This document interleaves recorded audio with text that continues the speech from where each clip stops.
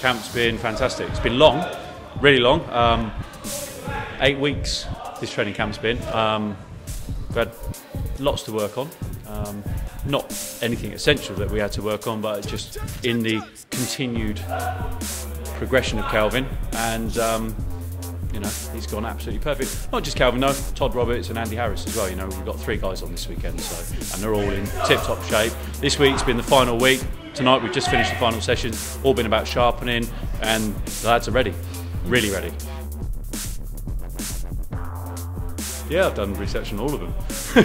Even the change of opponent when we got the new opponent last night for Andy. But yeah, I mean, to me that's one of the most important things. You've got to know your opponent inside out. You know, it's not like the amateur days where you don't really know who you're up against half the time. If you can get any information, that's great. But in this game now, there's information available. You've got to use it. You know, it's to our advantage to be able to use it to know what our opponent's habits are and how they fight. You know, and you have to have. Hopefully, you get an array of videos of your opponent as well, so you can see how they can adapt in each fight. Because obviously, they're not going to fight the same fight every fight. Even if our fights did go online, it doesn't really matter because we change every time anyway. Yeah, we change our tactics to suit our next opponent. You know, we're not one-dimensional, we're changing all the time. We had a game plan for Kelvin's last opponent, which should have been Matthew Barney.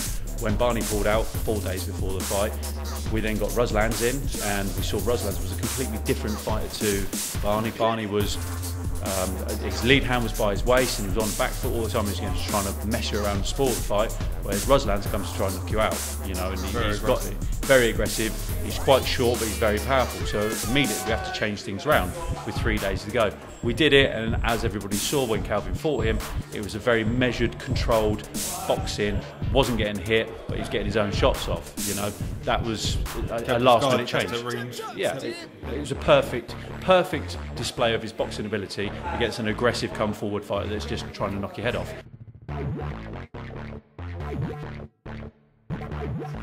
He comes to fight. He comes to fight. Comes to fight. Yeah. So it's going to be entertaining to watch. I'd say it'd be entertaining to watch. Yeah, I mean, Sam's got a good record. I think it was last year he won the International Masters light heavyweight title. So you know, he's been there. He's mixed it with some good class opponents as well. You know, he's not a bum. He will be fit. He will be coming to fight. But we've got a game plan. We've been very fortunate in the fact that we've been going up to Sheffield once a week for the last 5 or 6 weeks, and the sparring that we've had up there with Carl Froch has been absolutely fantastic. From my personal experience, from watching Kelvin from training on the last fight to this fight, his speed and his power seems to have come on no end. Almost a different fighter again. Lots of people said that between his fight last year with Tony Hill to this fight with Ruslands, he changed hugely. And they're going to see another massive change between Ruslands and Sam Cousins this weekend. You know, middleweight's not good for Kel. Super middleweight, as we've been proven now for the rounds that we've done with Froch. I mean, we've done 42 rounds. You know, and Kelvin's been there for 42 rounds. He's not been put on the back foot hugely. He's never been caught on the ropes or caught into the corner, and he's not been rocked. And bearing in mind, like, Froch is one of the hardest, if not the hardest, hitters in Europe and the world. You know, and Kelvin's managed to tighten up the defence, and he's taking them big shots because Carl doesn't play it. When you spar with Carl, he comes to try and knock you out. You know, it's not vicious. It's his job. He's world champion. Massive fight coming up. He's not tinkering around with you. He's not playing with you. He's hard at you. You know, and on average, we're doing 8 or 9 rounds a time when we'll be going up there.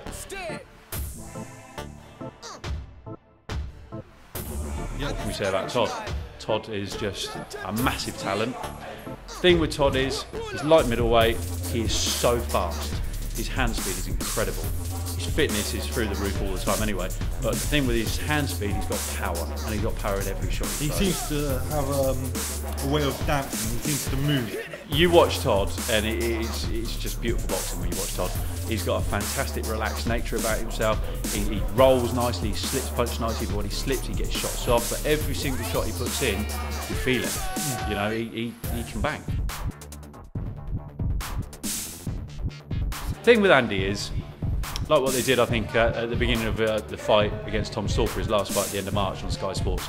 The commentators wrote him off straight away because they just looked at him. At the time, 3 fights, 3 losses. It's a bum coming in. Stalker's going to walk through him, just completely writing him off. By the end of the second round, they completely changed their opinion on him because Andy comes to fight. Now, Andy's had three at the time, and he'd been robbed on 2 of those occasions. I'm not just saying that as his coach. He won his first, as far as I was concerned. The crowd thought he won his first, and it was the home fighters crowd. And then they said, at best, we'd say that was a draw. Second fight, hands up, lost the second fight. You know, we got outboxed by a very, very good lad. Although we nearly took him out in the last round, which I knew we'd get him at some stage. His third fight, well, that was a complete robbery down at Bethnal Green. You know, the ref completely took it away from us. Andy probably drew the first, could have given the other lad the first. Put the lad on his arse in the second, clear knockdown.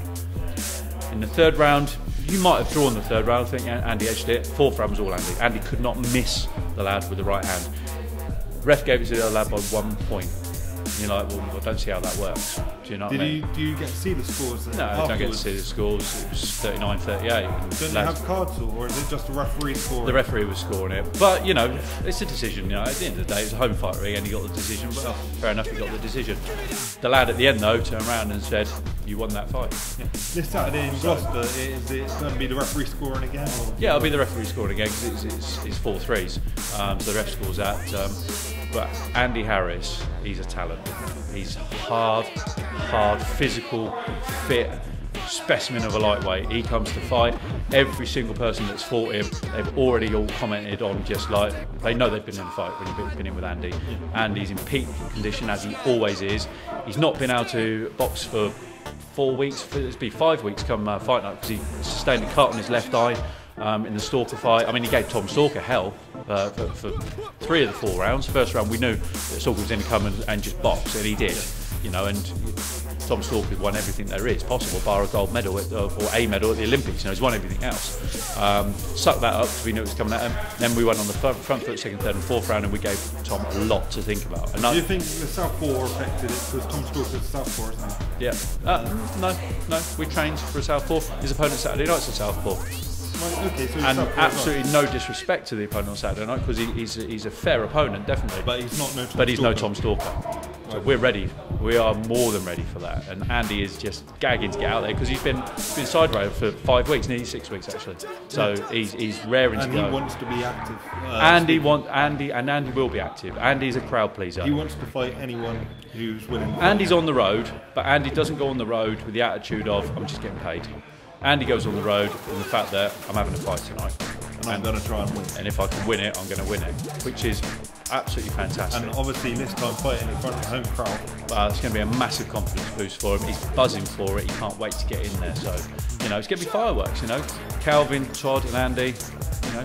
Out of those 3, would you say any of them have got a good chance of getting a knockout from what you've seen? We're coming to win. You're coming to win. We're coming to win. And we will win. Boom!